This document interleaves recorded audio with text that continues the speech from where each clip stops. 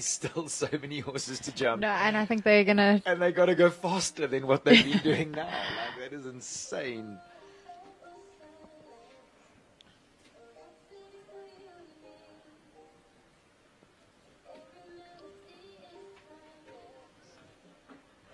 KAYLA goes up on the more consolidating 7-1-2 as opposed to Chris and Johan that were moving up on one less. She does a really nifty, nimble turn up to the Afrizan. Sure, good ride. Sure, it's pretty She's quick. Yeah. Sure, she's even shouting at him to move his backside. Wow. 33.37.